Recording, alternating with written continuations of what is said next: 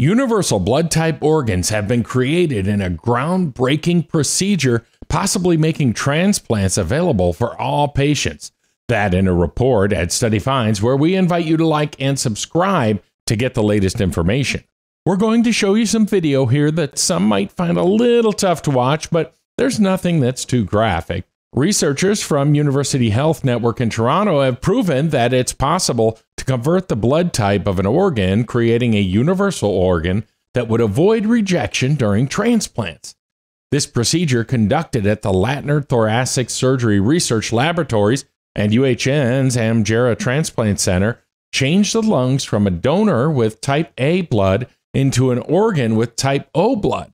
Scientists consider type O the universal donor type. The breakthrough may significantly cut down on the disparity of organ transplant availability and shorten transplant waiting lists worldwide. Researchers say that doctors could then prioritize patients by medical urgency rather than by blood type first. Here's a quick primer on why blood type is so important. A person's blood type is dependent upon the antigens sitting on the surface of their red blood cells. People with type A blood have A antigens on their cells, while type B has B antigens and type AB have both. People with type O blood, however, have no antigens on the surface of their cells. The reason this is important is because these antigens trigger an immune response if they are foreign to a person's body.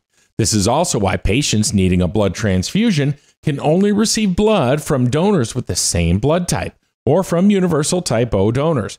The problem also complicates organ donations because these antigens are on a person's organs as well. The wait for the perfect organ can last several years. In fact, type O patients often have the longest wait for a lung transplant, leading to a 20% higher mortality rate. If all organs are converted to universal type O, that barrier is eliminated completely. During the experiment, study authors treated one lung with a group of enzymes to flush out the A antigens, while leaving the other lung untreated.